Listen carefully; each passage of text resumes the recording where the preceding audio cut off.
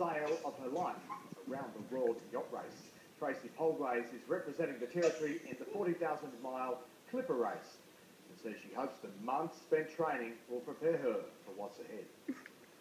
Tracy Polglaze is about to do something she never thought she could. The 42-year-old Darwin nurse stumbled on a magazine advertisement for the world's longest ocean sail, the 40,000-mile Clipper race, and that's when she knew she'd found her calling. On Tuesday, I head off to Rio to join my crew for a part of a round-the-world sailing race called Clipper. There are 12 boats, they're 70 foot long, and I'm part of one of the boats that's kind of half Australian, half British.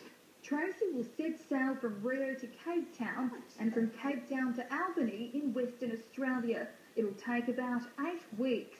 A well-deserved rest will be due until around May next year, when she'll compete in the final leg from New York to the UK. I'm not afraid of big oceans, but I don't like the cold. That's why I live in Darwin.